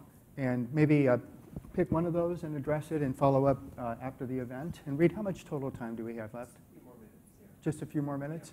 Okay. Yeah, sure. So I'll start with the 1.5 trillion. I think, again, there's a policy menu options. One is the full 1.5 trillion. Others are other plans, including for giving up to a set dollar amount, which would have varying actual costs in terms of how much is canceled. Excuse me. I'll say, thinking about this in terms of a systemic issue in which we have, as a nation, systemically failed student loan borrowers, there's a reason why people have so much more debt today than they did 20 or 30 years ago. And as we saw in some of the earlier presentations, it's because the rise in the cost of college, the drop in the economy, and this was essentially a gap that then got filled by student loan. So it's not necessarily, and I would argue it is not in fact, an issue of student loan borrowers taking out too much debt. It's an issue of where millennials were faced with very limited options, and student loans were the way to sort of advance and achieve this American dream that we had been promised. And then finally, I'll say, we pay other people's debts all the time. We bailed out farmers, perhaps rightfully so. We bailed out Detroit, perhaps rightfully so. Not Detroit the city, but Detroit the automakers, excuse me. We pay people's debts. We pave roads for folks that I never get to drive on. When we have 1 in 3 millennials with student loan debt, and we see the home ownership rates at the rate that we do for our generation, when we see the lack of retirement savings that we do for our generation, this is about our overall nation's economy. We are 38% on one of the slides of the working population right now. And this isn't just about me. It's about us. And I think this, the more that we can talk about how this is about us, the better off we'll be. I'll just say, on the public service thing, we actually have a program, Public Service Loan Forgiveness. It has been awful in the implementation. It was a overly complex program that Congress wrote. The department didn't do a great job. Servicers, everyone's to blame here. We could fix that and do that. And then I'll just say briefly, I think while I'm not one of the people, like I'm not supportive of massive debt forgiveness, I think like the logic though is that we invest in the Pell Grant because we believe that people should have access to higher education because one, we know what it does for a person's their livelihood, they're healthier, they live longer, they're just happier, they contribute to the economy. I think so. I'm again not for broad forgiveness, but I think an investment in higher education is worth it because we should believe in that access for that public good, and I think it also pays off. There's an economic ripple effect, and I have a whole report about that, about how that ripples through the economy. Okay, thank you. I'm getting the signal from Reed, so please hold your question. Maybe we'll be able to get to it in the policy discussion. If I can make just a very brief observation, I really appreciated Sophie's question about equity, if you're going to do student loan forgiveness, but I was intrigued with the differences on your 2 lists. So in your 4 problem areas, there was 3 areas of overlap between your list, but you had for-profit colleges on your list, whereas you had people with dependents on yours. And I'm wondering, I'd just love to see a reconciliation of those 2 lists as we think about equity for any kind of student loan forgiveness program, because I think it's a critical question. We, at Generation Progress, we spend a tremendous amount of time working on for-profit colleges. And there's tons of overlap in terms of the borrowers who go to a for-profit college and some of the other demographic areas. I mean, they're in that group. And students with dependents, they account for 24% of students, so they're in everything. I just think it's the right question because the concern I have is that it will result in just more wealth accumulation for families who could probably afford to pay the loans off anyway. Sure. So I really appreciate that important point. Let's thank our panel here for their great work.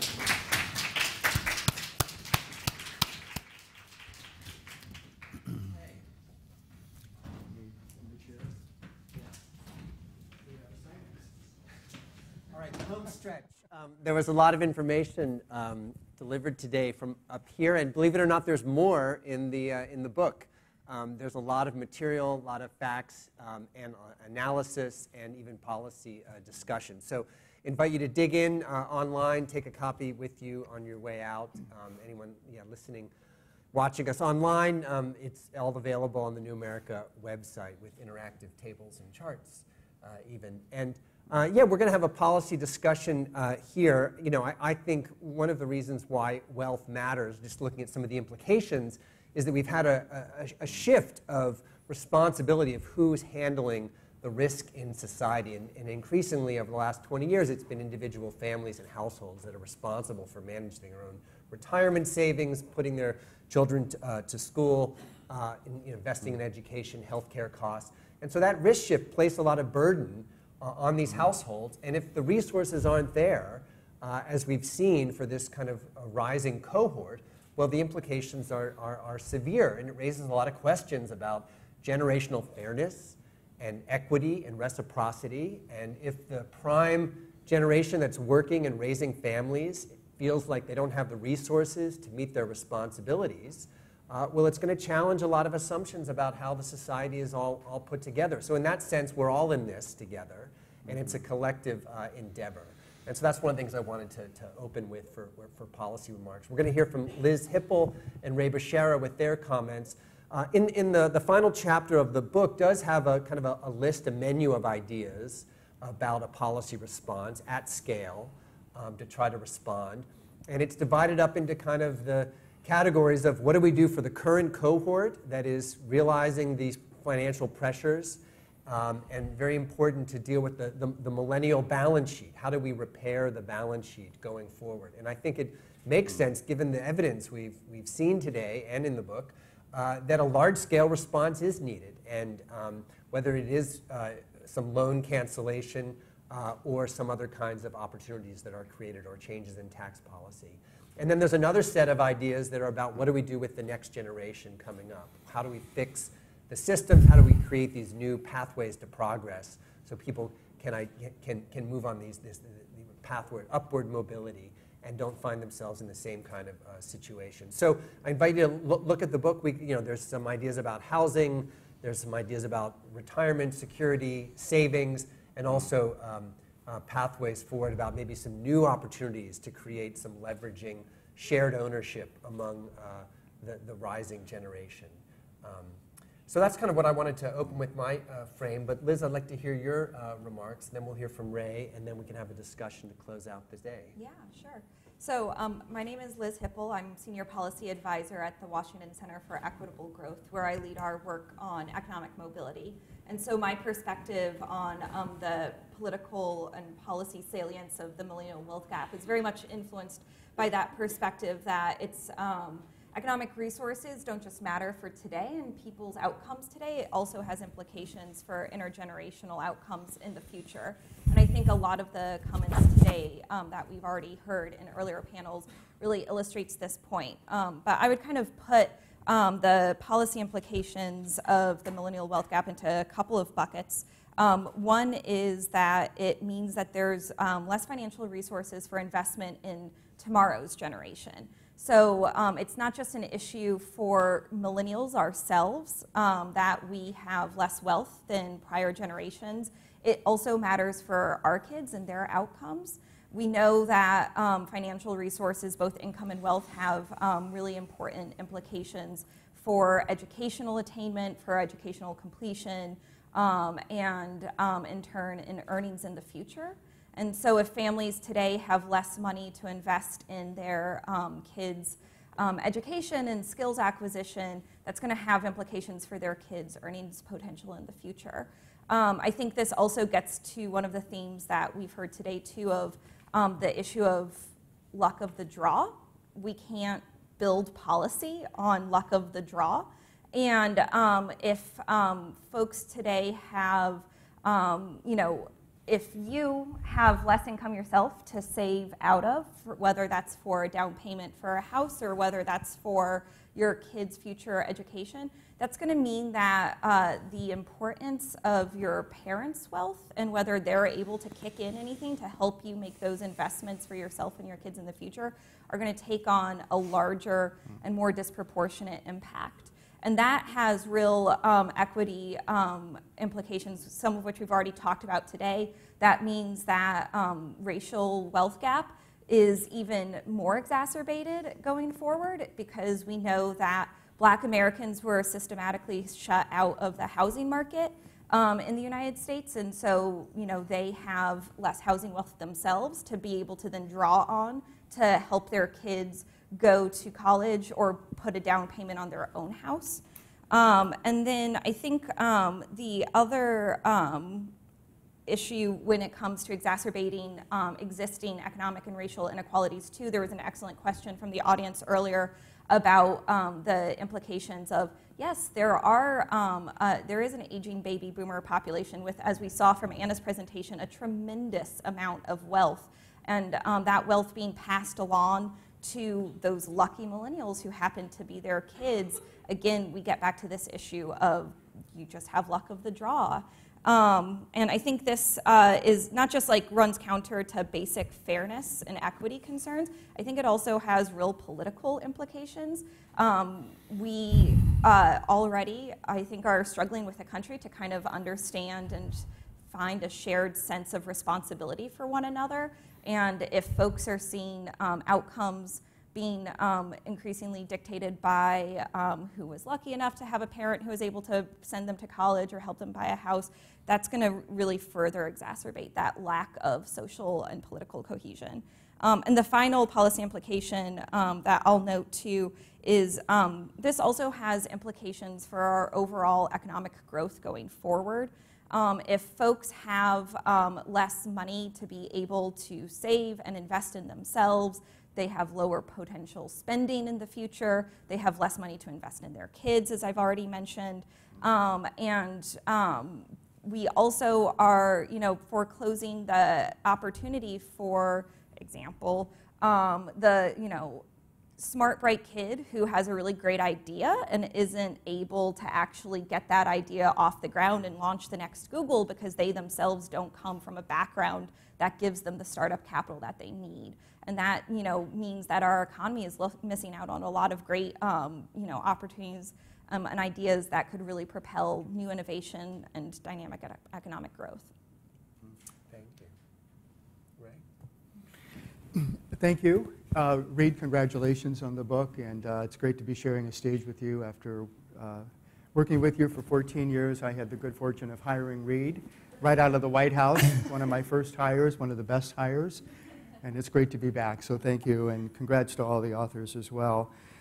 Reed did invite me to contribute to the policy chapter, and we put our heads and our pens together over the summer. Unfortunately, my name didn't end up on the chapter because the Fed has a hard time getting policy recommendations out the door, understandably. That's part of the deal when you work at the Fed. And any of your views expressed today do not reflect the Well, I was going to get to that, yes. Yeah. So that, yeah, my views definitely don't necessarily reflect the views of the Fed and are my own views. But I am going to highlight areas where I think there's alignment between what the Fed would recommend based on the research that we've done and what Reed ultimately included in the chapter.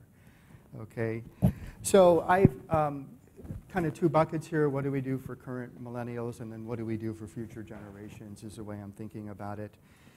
And so I would just also point out that at the Fed, Anna and I and our colleagues study the racial wealth gap, educational wealth gap, and the millennial wealth gap. I think these recommendations would actually impact all three, not just the millennial wealth gap.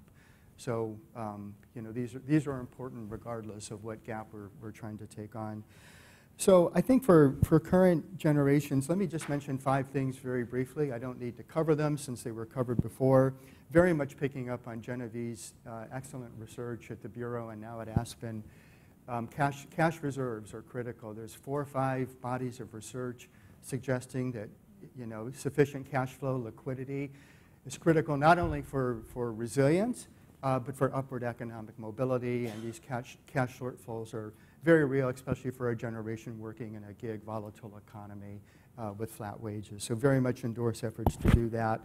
Second is something that picks up from Neil Irwin's, the New York Times columnist, new book called How to Win. And it's really about lifelong learning, but it's about what we should be focused on in lifelong learning, which is this idea of sort of adaptability throughout the life course. The job you need to prepare for is probably one that may not even exist. And that could be changing and could be a constant, throughout your life. And so team-based work is really important. And so we have to think about preparing ourselves for adaptability more than a particular job. And I would just note that in other work, we've looked at the 529 college savings platform as actually an ideal vehicle for that. It's a tool through which people could make investments in somebody's lifelong learning and skills development.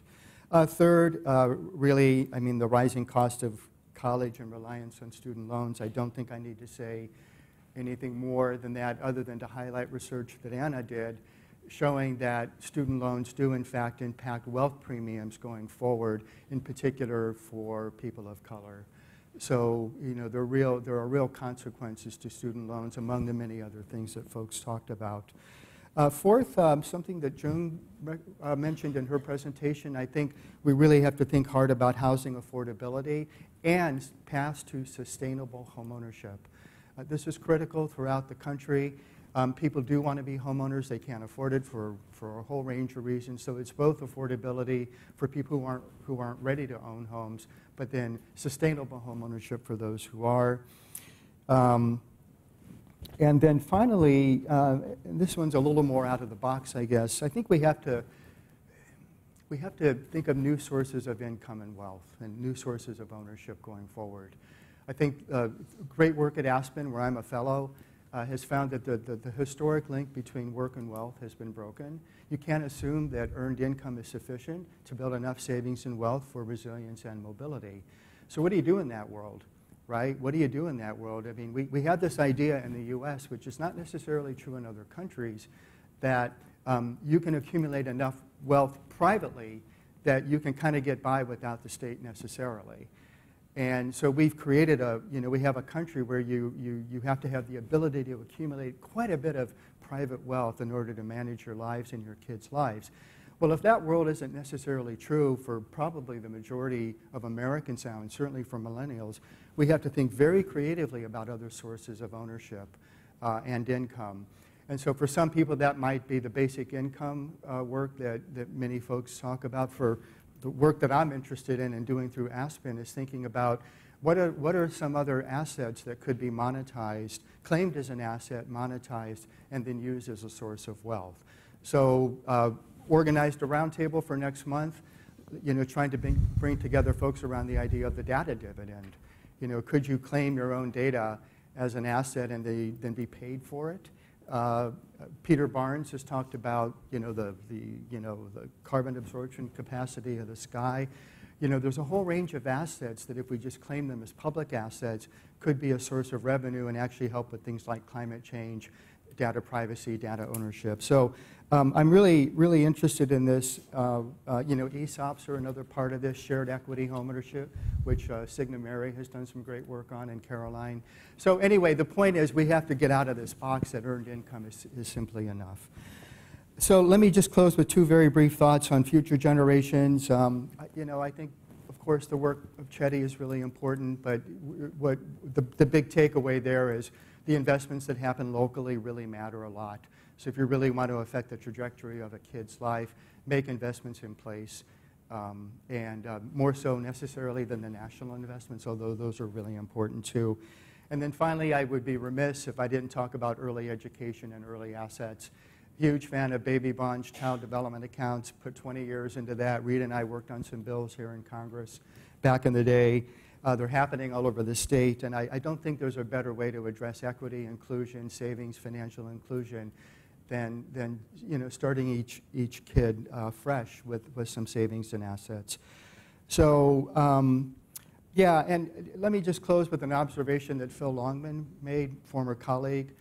He said that through most of American history, the gap between the generations was growing and large and growing, but for really good reasons. It's because each generation was doing better than the last. Starting in about the 70s, the gap continued to grow between the generations, but for the opposite reason. It's because kids are doing worse, right, than their parents. So that always struck me as really profound. So I think the wealth gap is not only a threat to the American dream, it really is. It's a threat to the social contract, too. And that's my final point, and it's just picking up on something Reed said. The social contract, when it was largely put in place in the New Deal and the Great Society, was premised on the idea that we would have rising productivity, broad wealth distribution, and sharing prosperity so that future generations could, in fact, afford to pay for previous generations' retirement and security. Well, my goodness, if the future generations aren't prosperous anymore, then how does the social contract even work, right? So I really do think this is a question of generational equity, fairness, and sustainability, as Liz talked about. So I'm in favor of some kind of a like a generational adjustment in the social contract, and I would have to think hard about how that would work, but I think we have to think along those lines. Yeah. Thank you. Thank you. Some of those ideas are woven into the last policy chapter, and that challenge of how do you readjust the generational, the deal and what the fairness looks like. If there's not going to be kind of growing prosperity, who's going to handle that responsibility? And something that we haven't talked about today, but it's in the last chapter, is that the essential need of a program like Social Security, which is there as a backstop at the end, or for other families experiencing vulnerability throughout the life, and how that's going to need to be not only supported but probably expanded upon. So yeah, I'm definitely interested in some comments and feedback of the room, since there was a lot of information today. So if there are questions or comments, we'll move the mic around.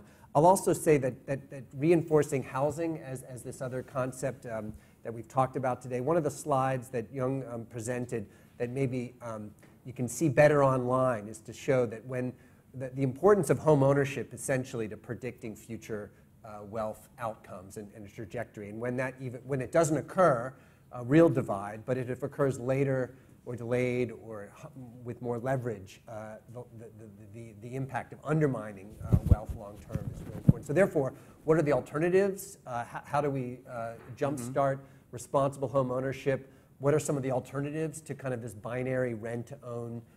And I think that there's some ideas about how to create some other space, shared equity home ownerships, cooperatives. And then as Ray talked about, and there's more in the paper about these ideas, and I think we want to do some more work on them, is what are some other alternative things that can be leveraged, other sources of new income, new wealth that we haven't tapped yet? I mean, Alaska has a permanent fund where they give a dividend to all their citizens based upon the mining of their resources. So that's something I think that we need to put on the table as big ideas. Okay, let's start here. We only have a few minutes left, but yeah, flag me if you have a comment. Here you go. Thank you. Connie Malone, a retired member of the New York State Union of Teachers.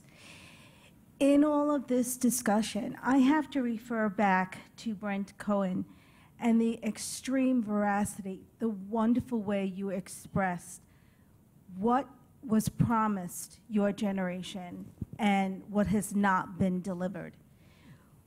The gig economy, even if you have a professional degree, you came out with six-figure loan, and you were okay with that because you expected that you would be able to pay that back, because after all, if you could get a six-figure loan, then you were in a category that would be able to pay that loan back. No, it was a big, big lie.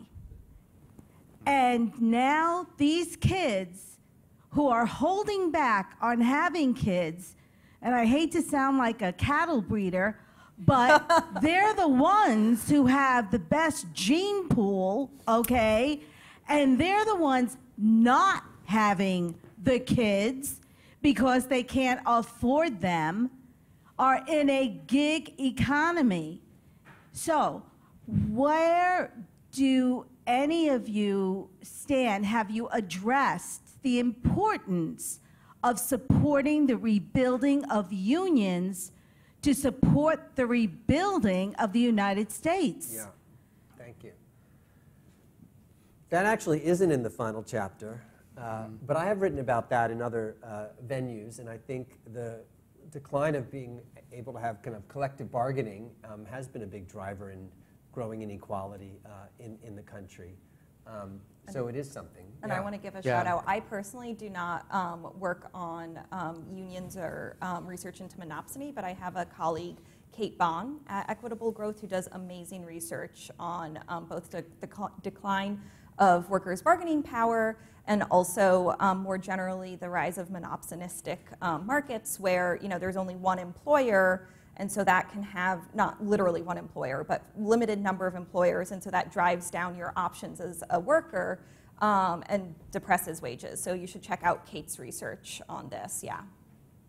And I will say an underbelly of some of this work is also about the pressure it puts on families and the challenges of having children and the expense of that, and how just when families are really feeling the most financial pressures when they have children is also when they're in the kind of prime of their work years, and it's where we need to think harder about some other ways of supporting them so that it's not as a big of a sacrifice. And I would just add that Genevieve pointed out the systemic nature of these inequalities and the institutional nature of it. This is one of the important institutions in stemming that rising inequality.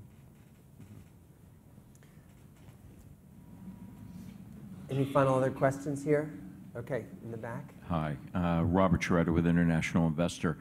I came in late, so forgive me if you've covered this. I don't see it. I just picked up a copy of the report. There's going to be a vast transfer of wealth, too, from the older generation to this younger generation. That's, I imagine, is going to exacerbate the wealth gap. You've already discussed this, I guess? Well, it was raised. I mean, I think that there is a lot of wealth that's accumulating. I wonder if the Federal Reserve or anyone has done research on that. Yeah. Can you guide me there? Yeah, I mean, Signa Mary had some comments about it. I mean, you know, clearly there's wealth accumulating to the oldest households, and we know you can't take it with you. So what's going to happen? And, you know, we think it's going to increase inequality in terms of how it's distributed. It's largely white, well-educated, older households that have the wealth in the first place and the ones that are in a position to transfer the wealth. So I think you're right. It's likely to exacerbate wealth inequality. Very much so. I just got to comment on this because it's not just, you already see it in terms of education clearly. You know, the parents who can afford to step up and help their children makes an immense difference. But when that transfer really takes place in the coming 10, 20 years, you're going to see those who come from well-to-do families sitting in a very nice position, and those who aren't are going to be worse off than ever before. So I think you're going to see extreme differences here. I mean, it is true, and it is worrisome, but I'd also say that most wealth transfers happen throughout life, not at the end of life. And so we have to be as concerned about those transfers, like paying for a home or an education. That's actually where most wealth transfers happen, although we should be concerned about those transfers as well. And also, it is certainly a moment for public policy. I mean, to step in and change how we do kind of tax and distribute those resources. So certainly something to... Can I just add on to Ray's point about the influence of wealth throughout one's life course? A sociologist at University of Michigan, Fabian Pfeffer, has a really great phrase for this, which is that the end-of-life transfer is just the cherry on top of a lifetime of wealth, both buying a lot of advantage. It buys your school district, it buys your college education, but it also subtly influences people's decision-making process throughout their life. There's a big difference between contemplating job X versus job Y. One might be really secure but lower paying. One might offer a lot of great opportunity but be riskier. Depending on what kind of family background you're coming from, you're going to have a very different risk calculation about what life path it makes sense to take, knowing that you have that safety net to fall back on versus you don't. And so absolutely agree that when end-of-life transfers happen, that especially given the quantity, it will be profound. But I think it's important not to lose sight of the fact that wealth inequality plays out throughout life. I think this stretches too far. Yeah. But just a final comment on that. We talk to a lot of financial advisors, and I'll tell you how extreme their point of view is. They look for the last surviving parent of a wealthy household to seek out the children who are about to get that wealth. Because during the course of that lifetime, the parents might well be saying, we don't want to spoil our children. We'll give them what's necessary, but we're going to hold back the substantial portion of our wealth. When that second parent dies, it's a big difference suddenly in that life of the millennial in this case. Yeah, thank you. All right, well, this was a big topic. There's a lot of information in the report that we covered. Yeah, please dig in. Tell your friends, certainly interested in any feedback along the way. And thanks for your time and engagement today. Thank you very much. Thank you. Yeah.